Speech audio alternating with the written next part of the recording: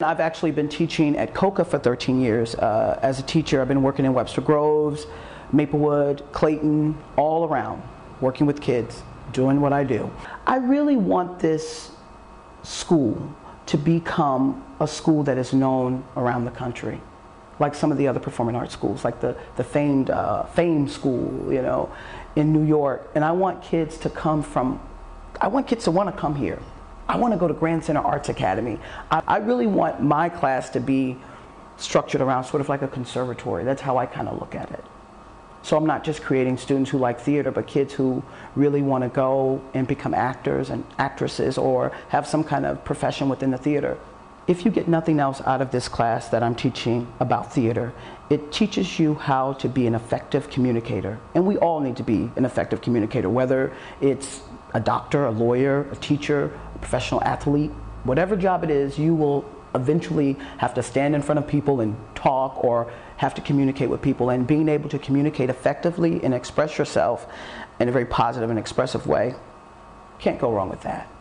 I'm a teacher who likes to have the students discover the voice and the body. I look at those as two of the actor's foundations, really, you know, the voice and the body. So we will do a lot of games that involve projecting the voice, concentration, pantomime, improvisation.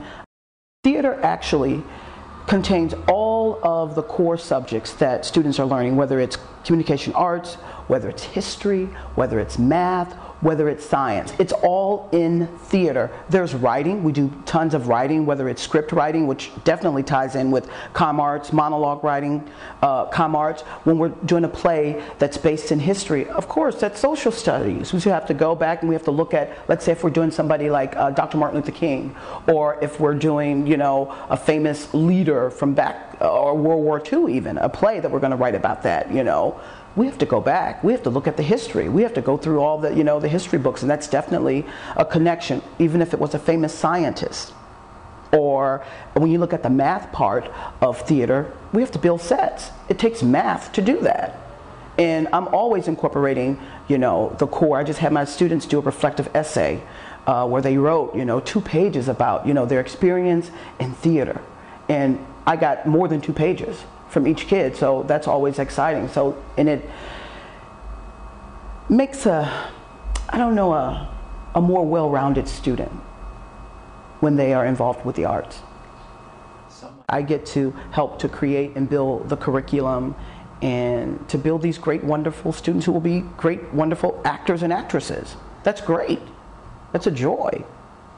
I have the best gig in town.